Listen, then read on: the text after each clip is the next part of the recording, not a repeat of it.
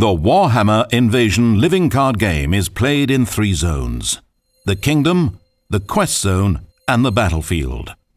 Armies, heroes, villains, and creatures from the old world are played into these zones, with the goal of acquiring resources in the Kingdom, drawing more cards in the Quest Zone, and attacking opponents in the Battlefield. Attacking the opponent leads to the ultimate goal of burning down the sections of his capital. The first player to burn 2 of the 3 sections on his opponent's capital wins the game. A player's turn is divided into 4 phases, which are taken in this order: Kingdom Phase, Quest Phase, Capital Phase, Battlefield Phase. During the Kingdom Phase, the active player resets his resources by returning all of his unused resources to the center of the play area, and then taking 1 resource for each power in his kingdom. The kingdom starts with a base power of 3. Units and support cards that have been played to the kingdom zone on the capital board will provide 1 additional resource for each power icon on those cards. During the quest phase, the active player draws 1 card for each power in his quest zone. The quest zone starts with a base power of 1.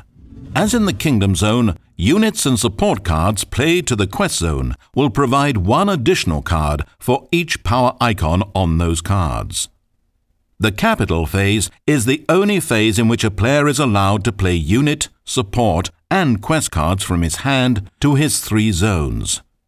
In order for a player to play a card from his hand, he must pay for it by spending a sufficient number of resources equal to the card's total cost by returning them to the pool in the center of the play area. When a unit, support, or quest card is played in this manner, the controller of the card chooses where, among his 3 zones, the card is placed. During this phase, the active player also has the option of playing a card face down as a development in any one of his zones. 1 development can be played by the active player each turn. A development adds 1 hit point to the zone in which it was played. Each zone starts with 8 hit points, and developing a zone is a useful means of protecting it from being overrun by an opponent. During the Battlefield phase, the active player has the option of attacking one of his opponent's zones with any number of units in his battlefield. The defending player then has the option of defending the attack zone with any number of units that are stationed in that zone. The goal of attacking a zone is to damage that section of the opponent's capital. Anytime a section has as many or more damage tokens as it has hit points, that section is considered overrun and burning.